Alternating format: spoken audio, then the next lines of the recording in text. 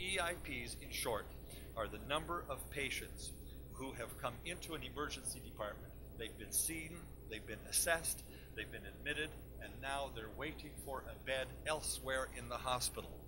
We're talking, of course, about a very significant reduction in the number of people who are waiting to go from an emergency room bed into an acute care bed elsewhere in the hospital, thus freeing up space for additional people coming into emerge who need that particular bed.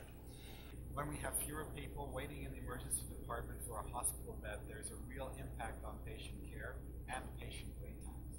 Having fewer emergency inpatients, the EIPs, gives us more and better space to care for our patients. One of the things that struck me as a frontline worker is that everyone in the system is actually now moving forward with trying to improve things from a quality of care perspective, as well as a wait time and access perspective.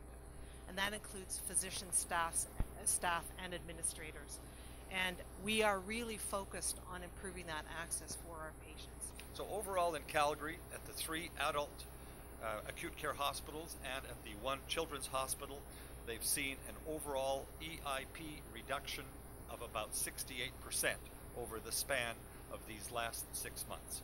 Overall in Edmonton, the 4 adult acute care hospitals, plus the children's hospital, the Stollery, plus the Sturgeon Hospital, which is part of our count, those 6 hospitals have shown an EIP reduction of about 42% over the 6 months.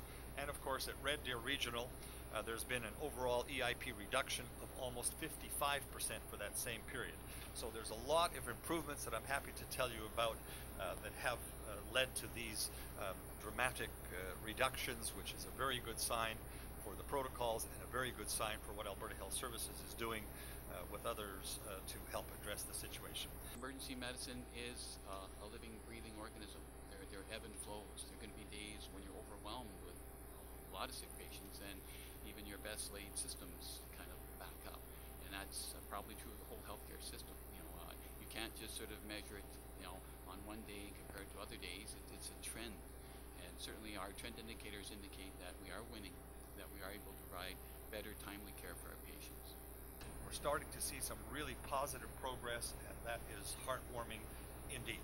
So thank you all very much for the commitment, the dedication that you are showing on a daily basis to help out in emergency rooms and elsewhere, so that we will ultimately keep on track to delivering the best performing publicly funded health system in Canada, right here in Alberta.